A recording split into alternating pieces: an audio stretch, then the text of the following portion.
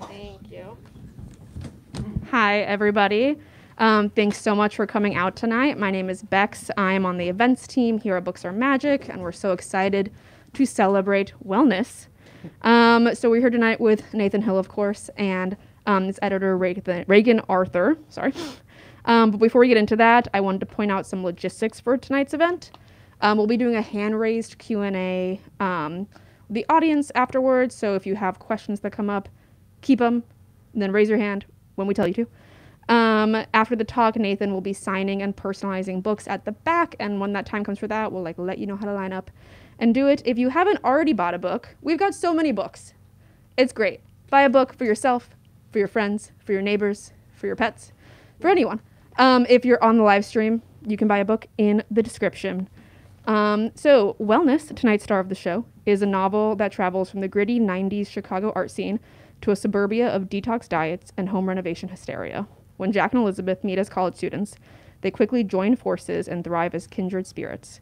Fast forward 20 years into marriage, and we see how they must undertake separate personal excavations or risk losing the best thing in their lives, each other. Wellness, Hill's second novel, reimagines the love story with a healthy dose of insight, irony, and heart.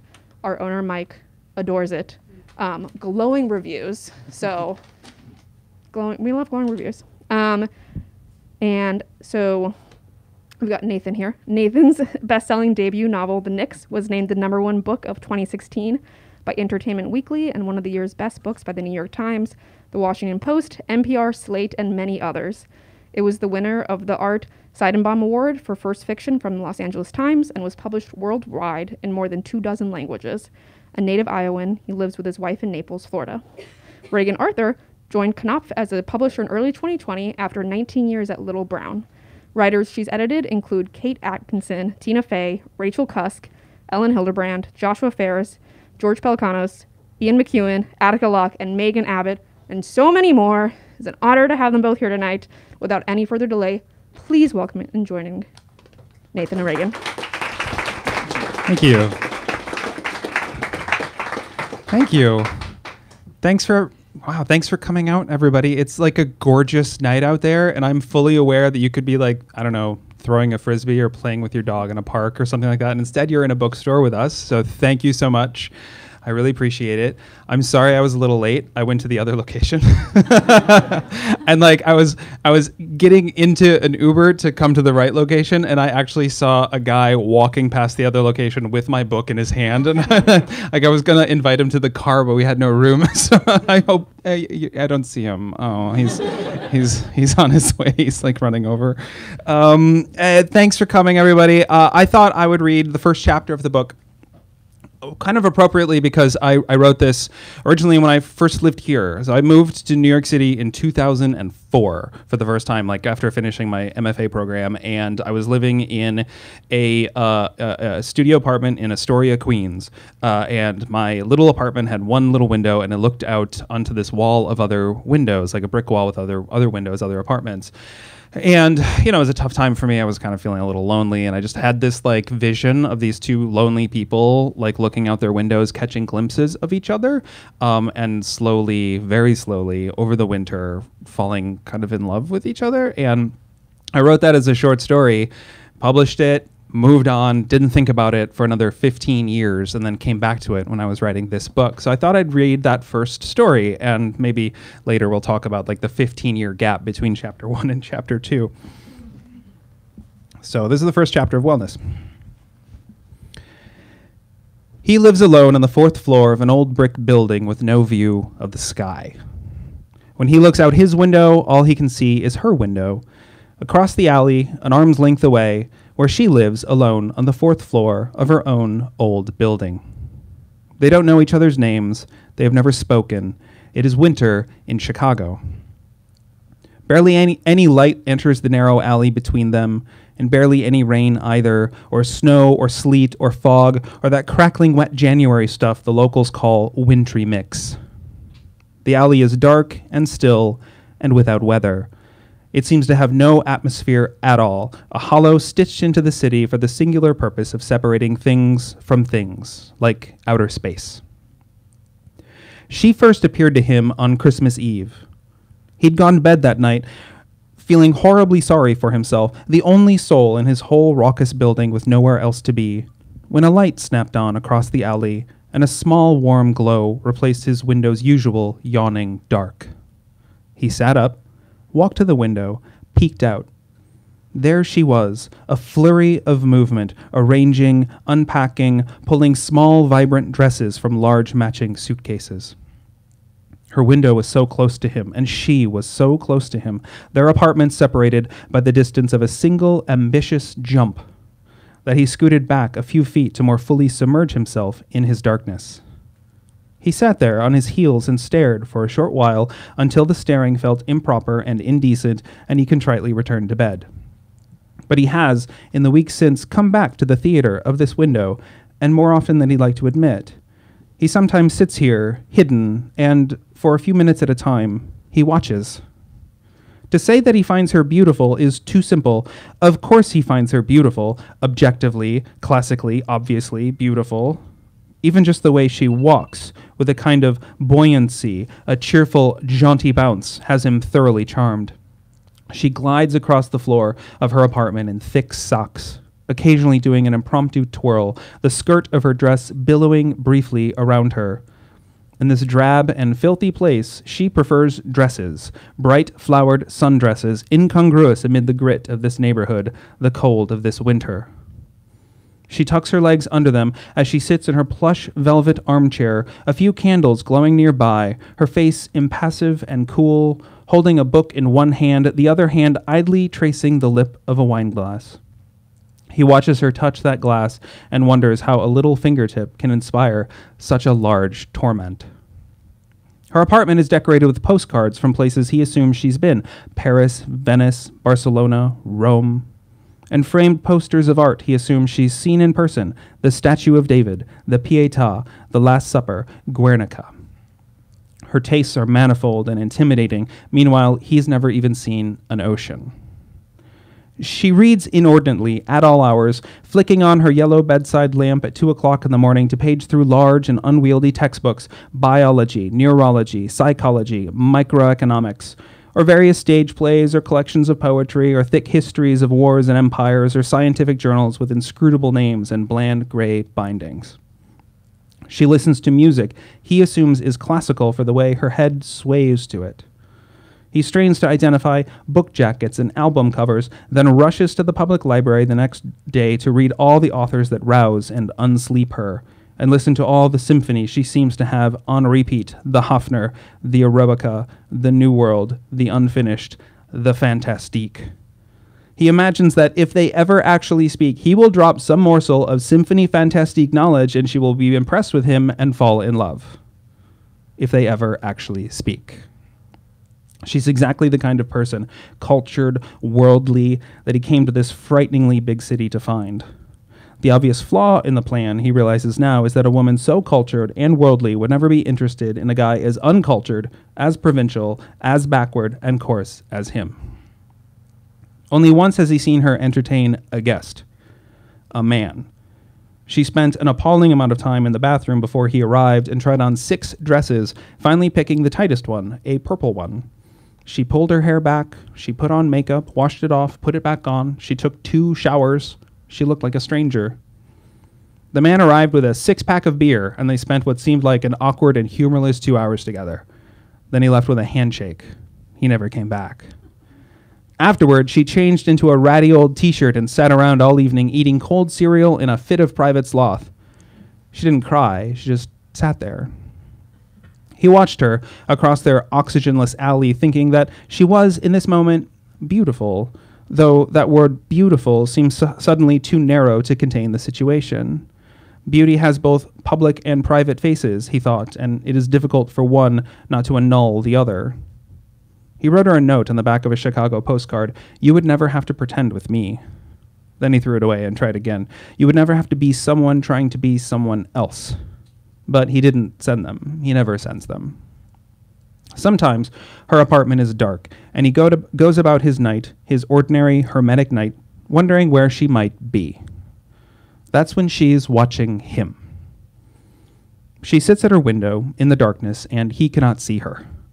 She studies him, observes him, notes his stillness, his tranquility, the admirable way he sits cross-legged on his bed and persistently for hours just reads. He is always alone in there. His apartment, a desolate little box of unadorned white walls and a cinder block bookshelf and a futon condemned to the floor, is not a home that anticipates guests. Loneliness, it seems, holds him like a buttonhole. To say that she finds him handsome is too simple. Rather, she finds him handsome insofar as he seems unaware that he could be handsome. A dark goatee obscuring a delicate baby face, big sweaters disguising a waifish body. His hair is a few years past clean cut and now falls in oily ropes over his eyes and down to his chin. His fashions are fully apocalyptic, threadbare black shirts and black combat boots and dark jeans in urgent need of patching. She's seen no evidence that he owns a single necktie. Sometimes he stands in front of the mirror shirtless, ashen, disapproving.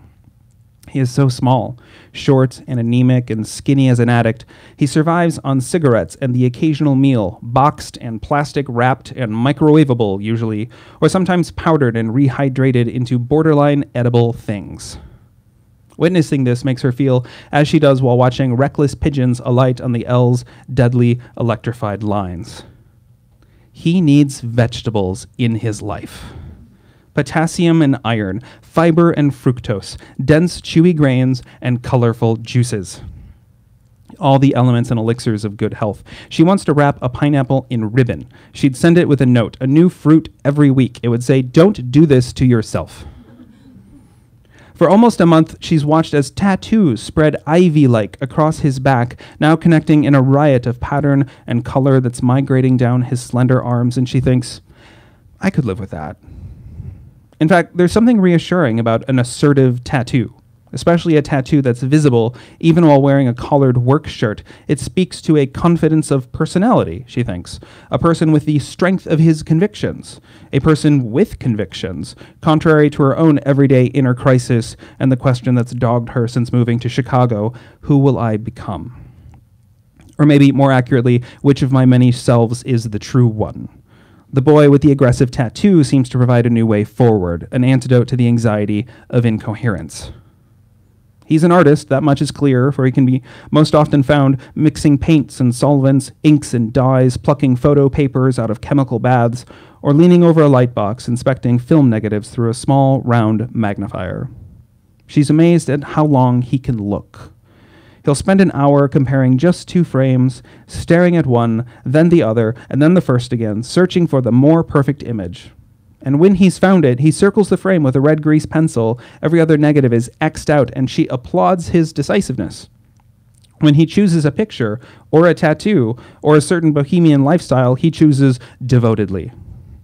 It is a quality that she, who cannot decide on even the simplest things, what to wear, what to study, where to live, whom to love, what to do with her life, both envies and covets. This boy has a mind calmed by high purpose. She feels like a bean jumping against its pod. He's exactly the kind of person, defiant, passionate, that she came to this remote city to find. The obvious flaw in the plan, she realizes now, is that a man so defiant and passionate would never be interested in a girl as conventional, as conformist, as dull and bourgeois as her. Thus they do not speak, and the winter nights pass slowly, glacially, the ice coating tree branches like barnacles. All season it's the same. When his light is off, he is watching her. When her light is off, she is watching him. And on the nights she isn't home, he sits there feeling dejected, desperate, maybe even a little pathetic, and he gazes upon her window and feels like time is zipping away, opportunities gone, feeling like he is losing a race with the life he wishes he could lead. And on the nights he is at home, she sits there feeling forsaken, feeling once again so bluntly dented by the world. And she examines his window like it's an aquarium, hoping to see some wonderful thing erupt from the gloom. And so here they are, lingering in the shadows. Outside, the snow falls plump and quiet. Inside, they are alone in their separate little studios in their crumbling old buildings. Both their lights are off. They both watch for the other's return. They sit near their windows and wait. They stare across the alley into dark apartments, and they don't know it, but they're staring at each other. Thank you so much.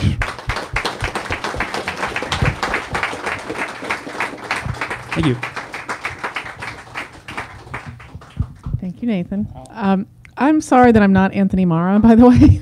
He was supposed to be sitting in this stool, but he has COVID. So the thing we have in common, I'm not a talented writer, but we both love this book.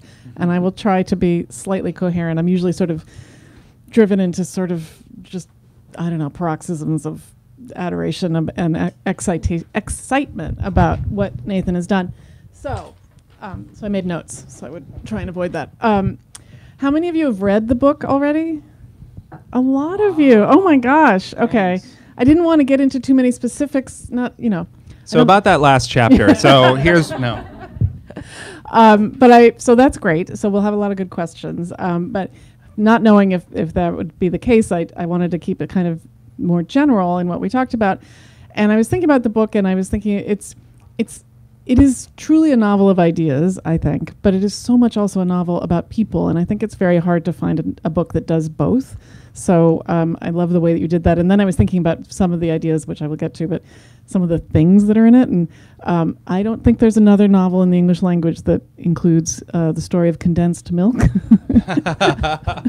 as well as deep and meaningful explorations of things about love and family and the internet. So the details that you provide throughout are just fascinating. But I want to go back. Oh, you want to say something? No, go ahead. Go ahead. Oh, no, I'm just going to listen to you all night now. Well, yes, I'm sorry. I'm just going to hog the mic.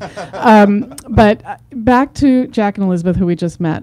You said something in an interview that I thought was so fantastic, and that kind of speaks to what you touched on at the outset, which is that you set out to write a love story that was about a couple, but with three main characters: a husband, a wife, and time. So can you talk about that? Sure. Yeah. Yeah. It's I came back to that short story. So I wrote that story. What I just read to you. The rough version of it when I was in my mid-20s ish, and then came back to it in my 40s after I'd been happily married for many years, and had enough life under my belt to see that like these two people that I thought were so romantic when I first wrote the story were actually kind of idiots. Like like they were inventing all of these fantasies about the other as they look at each other across the window, and then having been in a relationship for a long time, I was just like, well, that has nothing to do with what makes a marriage tick, and it just made me think like what would have happened to those two people. And so I had this idea that I wanted to follow them to see what would have happened through time, and sort of excavate and like peel back the onion layers on these two characters about like where their marriage ended up and why and what they're going to do about it. So yeah, I wanted to write this book where you got to know the two principal characters kind of like the way you get to know people in life, which is you get to know them forwards and backwards at the same time. So like you get to know them forwards by going on a date or like living with them, moving, like whatever. And then you get to know them backwards by like maybe you meet their parents, maybe you see where they grew up, you meet the friends that they had before you came along, and you kind of create this synthesis of who this person is, backwards and forwards at the same time. And then also, the more you get to know someone, the deeper your connection with them, the more likely they are to reveal certain things. I don't know if you've ever had this experience where like, you feel like really close to someone, a friend, a partner or whatever, and then one night, maybe after a couple cocktails, they're like, this happened to me. And you're like, oh, wow. And suddenly you see them kind of in a new light. I think we all kind of have something like that. And I wanted the experience of reading the book to feel kind of like that. You kind of get to know these people, where they came from, where they're going at the same time. And as you get to know them, you kind of get deeper and deeper into their secrets. I wanted the reader to have that experience reading the book. Well, I think so much of the book is also about stories, the stories we tell ourselves about ourselves, that we tell to other people, the stories families tell themselves, like, oh, this is who we are, and this is what we came from, and the lies and myths that sort of spring up around that, and then the stories that we're sold, in the consumer and and as living as modern citizens of the world, and so I thought that. So maybe you could talk a little bit about that, because I feel like that's an ongoing sort of undercurrent of the novel. Yeah, it is. I started thinking about this book around the time like it was like 2014, 15-ish. Do you remember this era where like people were just starting on Facebook to be kind of weird? Like, you know what I'm talking about? Like people that I thought were like otherwise like reasonable people started posting stuff on Facebook. I was like, wow, really? This is really, that's what, wow. Okay. And like, and that just kind of started happening. Myself and all my friends all had kind of, new life hacks that like felt like some kind of moral imperative. I remember like tracking my macros. Like I was like, this is a really important thing to be doing. I do need more protein in my life, or whatever. And it just felt like we were kind of being sold a lot of stories that we were kind of taking on face value. Every listicle that was coming across my news feed was just like, the nine ways you're living wrong. It's like what you're doing wrong in the shower or before bed or what have you. And I was like, okay, we all have to do better. And that was also the same time, like my wife and I have, I think, a great origin story, like really great. Like she was like visiting me. We were a long distance. She was flying up to visit me for our first date. I got into a car accident on the way to the airport. I didn't have a cell phone at the time. She was stranded at the airport, thought I had abandoned her. The guy I hit in the car, like I convinced him to take me to the airport. I brought him into the airport with me it's a pretty great origin story. And then like, I remember there was this one moment when like a new friend of ours had heard it so many times repeated in his presence that he just started repeating it to us. And I was like, oh my God, like we have like mythologized ourselves so much. And like we told it the same way every time. Like I would add a detail and then my wife would know to cut in with a detail. And I was like, this has just become a shtick, And I don't know, it just gave me this idea that we do this all the time. Like we have stories that we believe in about ourselves, about our partners, about our marriages, about our neighborhood, about our country. And I was looking at the time for a container for these kind of troubling feelings I was having, that like we were all starting to live in different fact universes. And I felt like people were living in sort of delusional places and I didn't know why. And I was like, well, a love story is full of fantasy. It's full of delusion. So maybe I could write a love story that's kind of a Trojan horse for all these other things that I'm thinking about. I think that the things that you touch on in the novel, or more than touch on, it have a lot to do with the internet. And so, a version of that, as you said, is the things that people post on Facebook. And I was thinking about how there are stories about ourselves, like I'm a person who has a huge TBR pile, or I'm a person who's like takes rugged vacations, and like these are the more innocent. And you can look at these and just think a person, but that's just the packaging that they're presenting about themselves. And so in the novel, that's not really what you're interested in as much as the darker side of the false narratives, the false sort of the danger of that. And so maybe about... Yeah, I mean, in a kind of more humorous way, I was kind of thinking a little bit about like Romeo and Juliet. Like what would happen if they didn't die at the end of the play? Like what would happen if like they survived and they moved far away, and like later in life, like, I don't know, like Romeo didn't like fatherhood, and like Juliet didn't like her job, and like they would look back at themselves and be like, we're freaking Romeo and Juliet. like that story about them would sort of be constricting, right? Like it would not allow them, if they believed in it too much, it would not allow them to kind of move forward, to evolve. And I was seeing people on Facebook who were believing stories so passionately and outrageously, even, that it was that certainty. It was this is what the world is like, and the kind of inflexibility of that kind of struck me. And so yeah, so it's about stories, but like we can't avoid believing stories about ourselves or the world. It's like psychologists call it a schema, that we all have, we understand how the world works. We have a schema or a map of how the world works. And like people think about like the brain as something that's good at remembering, but really its primary job is to forget. Like think about all the things you encountered yesterday and how many of them you now remember. It's like not very much, right? Because it all just accorded to your schema, and we can't remember every single detail. So we have to have these stories so that we can eject things that that do accord to the story, and kind of live like we're not goldfish experiencing things like like in an like for the first time. So we need these stories, but at the same time, I don't know, I feel like if we believe in them too hard, if we don't change them, they can also curdle into error in a way, and that's what's happening to my two main characters. Like, they believe this story about themselves, and it's such a romantic story that they have not noticed that beneath them the world has changed, and they have changed, and the neighborhood has changed, their lives are changed, and they're still believing the story, and they kind of need to update it. Yeah, there is, I'm going to quote from the book because I'm going to back up. So last year we published Ian McEwan's novel Lessons, and when Ian talked about it, and it began at childhood and took the character through to old age, and he talked about it as a whole life novel. And I was thinking of yours as maybe a half-life novel.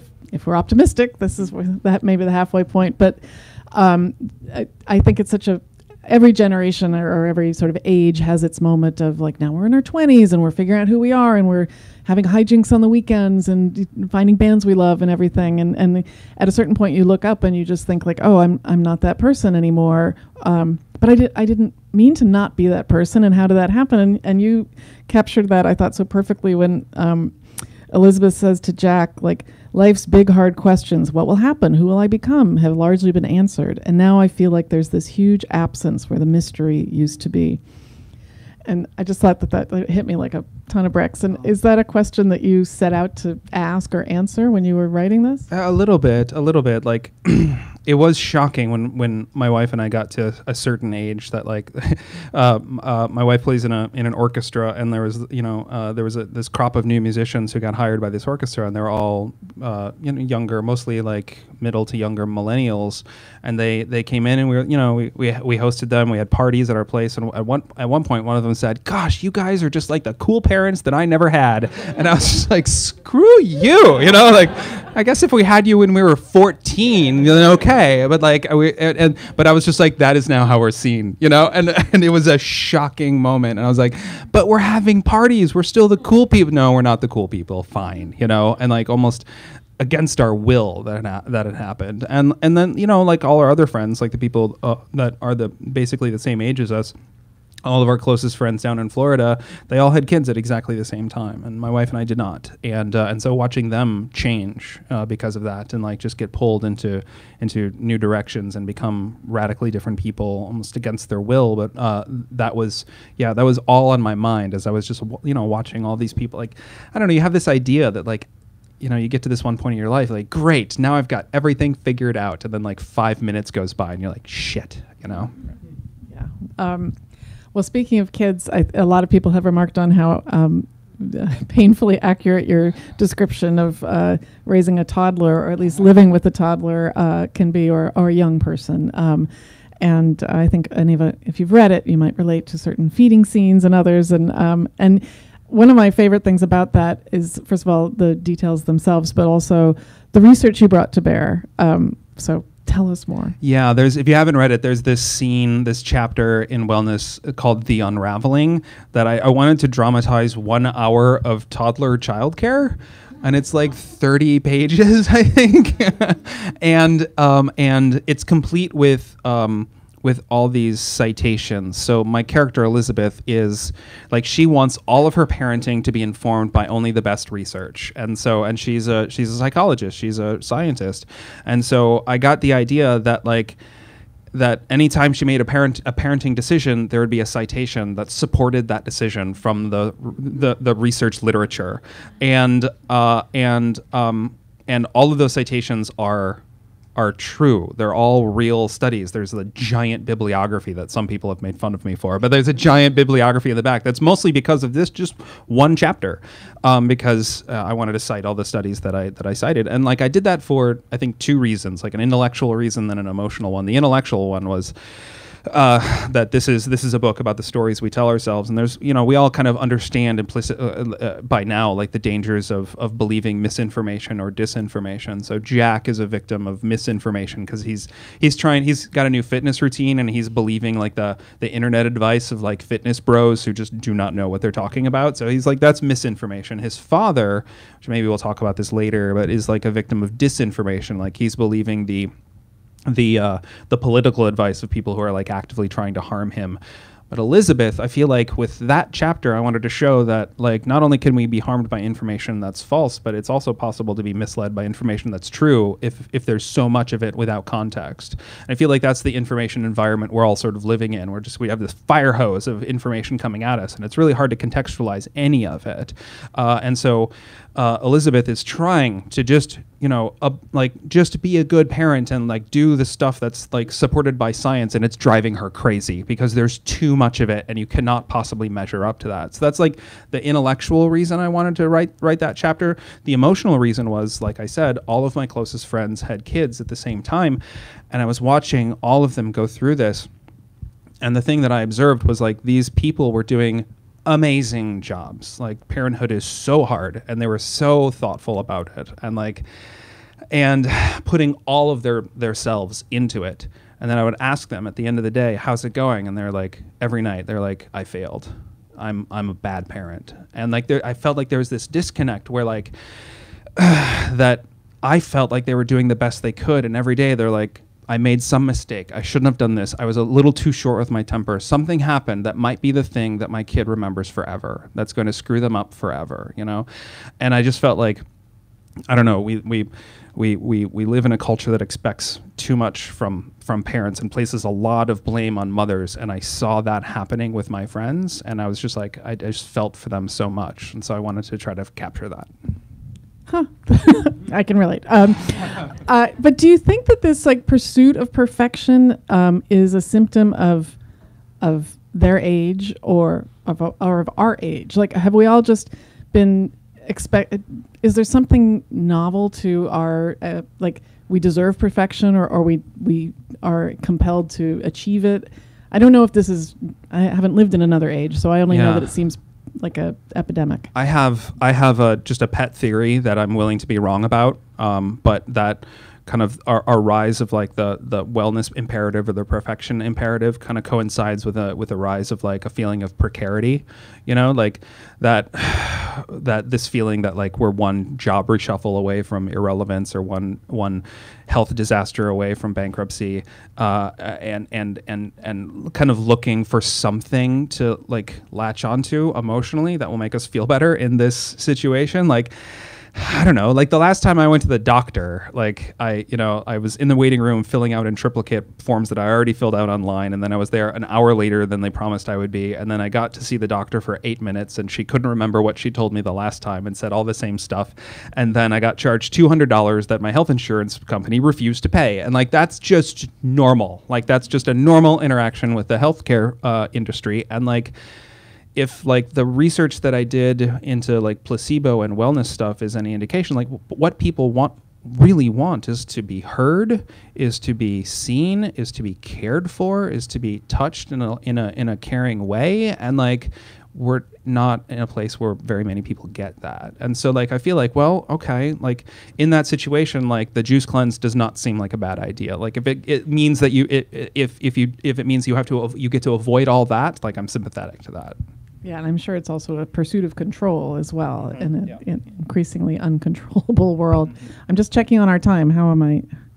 What did that mean? Oh, okay.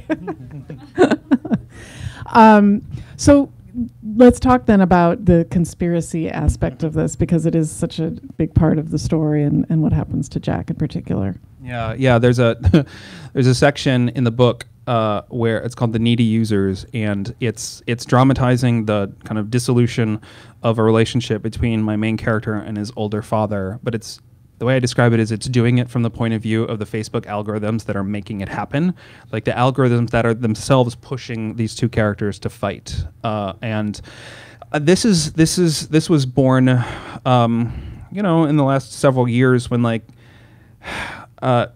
I mentioned, like people I knew were posting things to Facebook that I found sort of outlandish, and I would private message them and be like, I don't know, I guess you could call it debunking, but like, you know, just like, do you really believe this? Like, maybe read this. And, you know, and like we would talk about it. And like, because I was kind of friends with the guy, he'd be like, okay, great. Thank you so much. Thank you so much. And that did not stop him from posting the same kind of stuff over and over the next time. And then I would write him again and we'd do it again. And then he'd post another thing. And then I realized that Facebook was then showing me this content like more than any other content. You know, I noticed one time when I was like writing a message to him because he posted something crazy, that the post was actually 3 weeks old, and like I just missed it the first time around, and like Facebook, the algorithm was like, don't you want to fight about this, you know?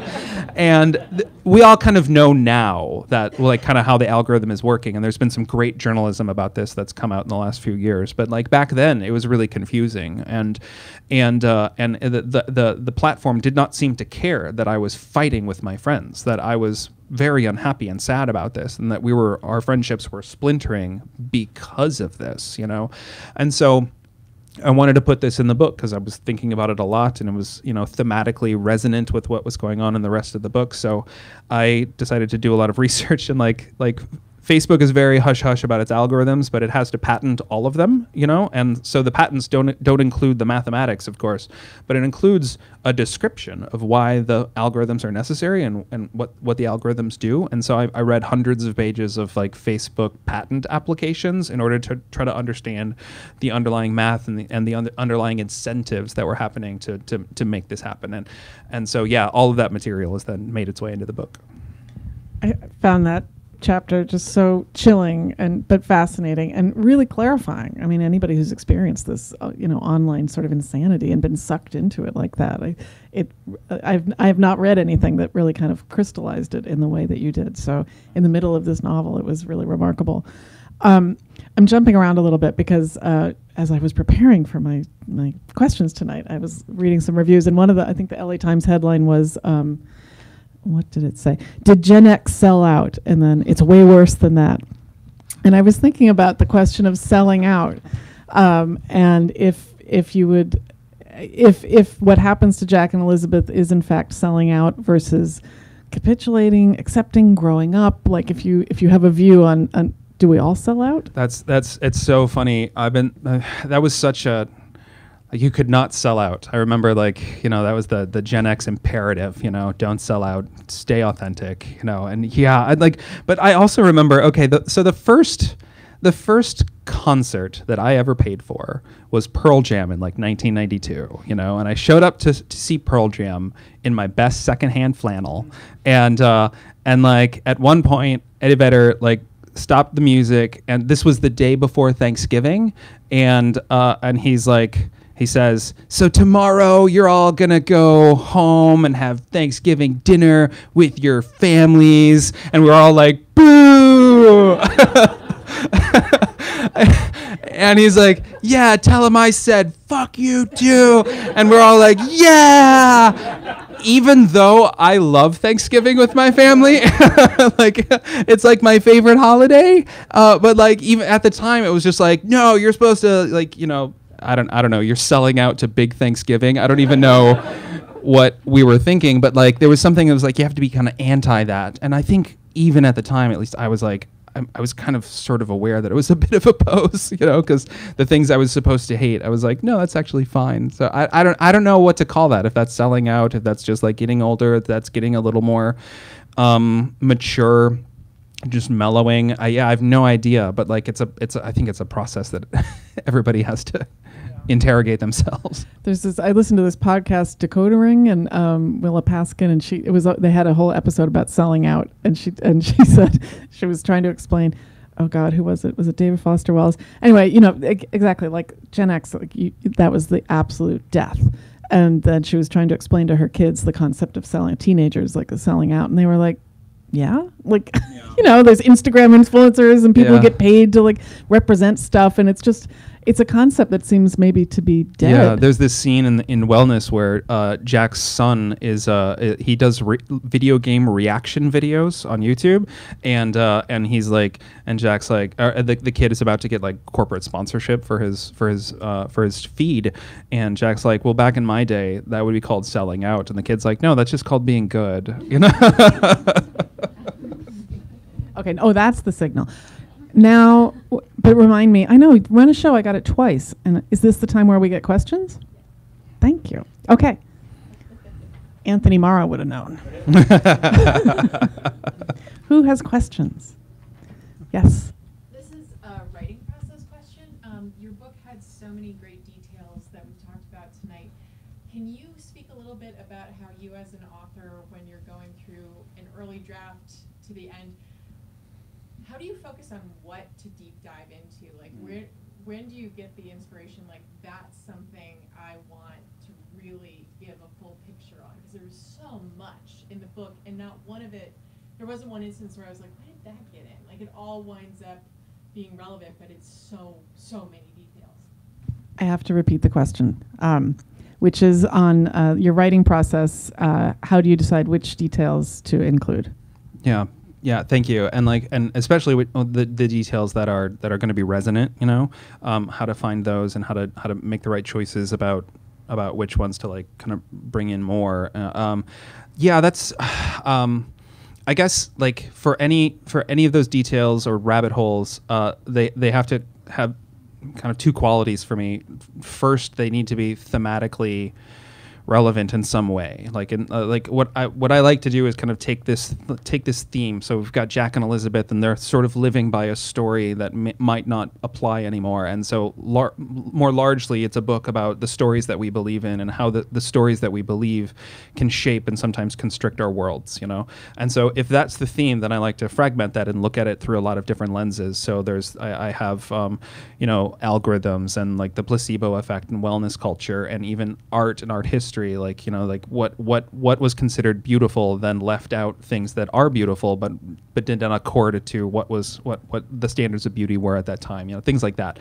So it has to be first thematically resonant in some ways, and second I have to feel something about it. I just have to be able to have some kind of emotional connection to it, and oftentimes that's just excitement. Like, yeah, there's a lot of stuff in this book, but the way I think of it is just like, look at this amazing stuff I get to share with you. Like it's like I feel like a kid who's showing off his toy. It's just like and this and so like I have to feel kind of excited about it in some ways. And then you also have to like have good voices around you. So you have to have like a good editor and a good agent who's just like maybe not, which is very, very valuable. So like there's plenty of subplots in wellness that did not make it into the book because I started going down some road and I was like, nah, that doesn't have like the oomph that it needs to have. So I wish I had like a kind of flow chart for you, but it's mostly just about intuition and feeling. And if I'm writing 50 pages about a subject and I'm still excited about it 50 pages later, that's usually a pretty good sign. This is a weird question for both of you, actually. So social media, I couldn't agree more with you about all the evil behind these empires exist. Mm-hmm. And your reaction to it, why you don't want to be on it. Like, you're an author, and I'm an author. Mm-hmm. And the first thing you hear as an author is you need to have a platform, right? So without a platform, which is your choice, what did you think? I mean, now that you are, more successful than you were when you first shopping around your first Mm-hmm. manuscript, why are you still not on it? And then also from your perspective, when you received the manuscript, was it just so good that you're like, we don't care because of platform, we just need to get this out into the world? How did it work for both of you? That's a good question. So the question was, why did Nathan choose to stay off? You used to be. I think we forced you. I wasn't there at the time, but anyway, I think you were briefly on social media around the time of the Knicks, and then came to your senses and pulled away. And then, so why did you choose to do that? And then, how did I feel when we got the manuscript? Elated, and knowing that he wasn't on social media. That's fine. Yeah, for me, that's fine. Yeah, I was on the platform formerly known as Twitter for a while, and I don't know. I left it in 2018 because I was just kind of disgusted by what it was doing to. I felt like the discourse of our our country. And then almost as if to prove me right, a year later, I discovered that somebody had taken my handle and was impersonating me on Twitter. Yeah, which honestly, when I first found out, like I had a little piece of me that was like, I'm flattered. But they were impersonating me in the most boring way. I was like, oh, you could have done this a little better. But it was the tweets were just like, one of them I remember was like, somebody should really say something about the Christmas season and how much we buy in it. I was like, you can do better than that, fake Nathan Hill. But honestly, like one of the reasons I left it was because I don't know how people who are very famous do it, because I feel like with this stuff I have like the armor of a grape, you know, like I would get like people would tag me and say things like I've reviewed Nathan Hill's novel on my blog, and they'd tag me, and I would want to interact with my readers and say thank you, and then I would click over to the thing and it would just savage me. It would just be like, this is the worst, most overrated, whatever. And that really affected me, like being it's human and all. yeah, like, and I would be like moping around, and my wife would be like, "What's wrong with you?" And I'd be like, "Twitter." She's like, "You have to stop doing that," So I left. I left, and then I now have like placeholder accounts on Twitter and Instagram where I just say I'm not on social media, and my Facebook, I could not leave Facebook totally because I use it to keep up with my nieces and nephews. So like, but that period of Facebook where like you met someone once and they friended you the next day, like all of those people went away, and like I radically reduced my friend role to like people I'm actually really friends with and like and my family members, and I try real hard to never click on anything that Facebook gives me, so I don't like give any money to the platform, so I've just reduced my footprint, my digital footprint, just because not like people who are on it more power to you. I just emotionally couldn't do it. Yeah. I have a friend who, to weed out her Facebook, anytime she gets a birthday reminder, she uses that as that's the litmus test. Like, do I care about this person's birthday? Happy really birthday, good. you're canceled. I thought that was a pretty good way to kind of thoughtfully weed. Other questions? Oh, what's one? Oh, sorry, one more. It's you. Oh boy. Oh, sorry. Oh, Two more. We Okay. need two more. Okay. I was born and raised in Florida. It's a weird place. Mm-hmm. How has living there affected your work? How has living in Florida affected your work? Where in Florida did you grow up? Orlando. Okay. Yeah, I live in Naples. It was unexpected becoming a Floridian. We're there because my wife plays the bassoon for a living, and she won a job as bassoonist for the Naples Philharmonic. And you can imagine how many good bassoon jobs there are in America. So like, when you get one, you take it, And so we're in Naples, we've carved out a really nice life there, and it is criminally beautiful. It's like it's right on the Gulf of Mexico. In the winter, it's like 75 degrees and like sunshine and no rain for like 4 months. It's fantastic, But it's also, I don't know. I live in a very, very conservative place. I am not very conservative, and so that I feel like sometimes I'm like, wow, that's a really aggressive flag on that truck, and like that happens all the time. But in some ways I sort of appreciate it because I feel like I have access to like, I don't know, like I have friends who live in New York or any other urban place, and it's kind of easy for any of us to be in a bubble, and I feel like I'm in a different bubble, and in some ways that's valuable as a writer to be exposed to that more, So I feel like I'm not just like preaching to the choir, but I would really like I don't know, I play with a lot of guys. I have this tennis group. I play a lot of tennis. I have this group. I'm the one non-conservative in the group, and so like my reputation is now like I'm like the liberal Dakota ring, and they're just like, what is this? And so I'm just like, I try to be the non-intimidating, easygoing, person that doesn't exist on Fox News or whatever. That's my role, and I sort of like it weirdly. Like I've sort of, it's sometimes kind of uncomfortable, but it's just like, hey, look at us, we're talking, we can do this, like, yeah. So it's mixed feelings. I don't like the hurricanes, obviously. And we've gotten hit by 2 recently, so that's no good. But it has its nice things. Yeah. Young man. Hi there. I am the kid showing off his shiny toy. The one thing, sorry, I have not read your book, but the one thing that stands out to me about your cover is the shiny orange triangle on the cover. Today, I feel like I have to ask this question. What is your favorite shape, and how does that affect Jack and Elizabeth's favorite shape? I have to repeat it. That is a great question. That might be the best question I've gotten so far on tour. Thank you for that. The question is, he had to comment on the cover, and the cover has a triangle on it, and it's a very distinct triangle. And he's wondering what my favorite shape is, and like if that has any resonance with the story. And I gotta say, my favorite shape is the triangle. So when the designer presented me with a triangle, I was like super excited about it because. For 2 reasons. First, the triangle sort of, because there's like a couple inscribed within the triangle. And so it almost looks like they're walking down like a red carpet, like into the distance, if you kind of like let your eyes do that. And so I was like, how perfect. It's like, here's this young optimistic couple going into the future.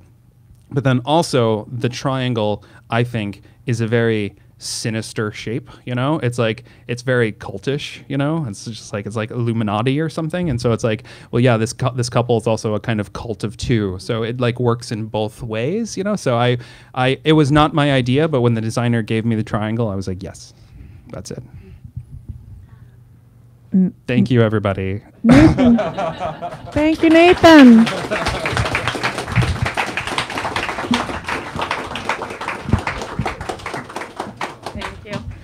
Thank you so much, Nathan and Reagan, for joining us tonight. Thank you all for being here. Let's give them another huge round of applause. That was wonderful.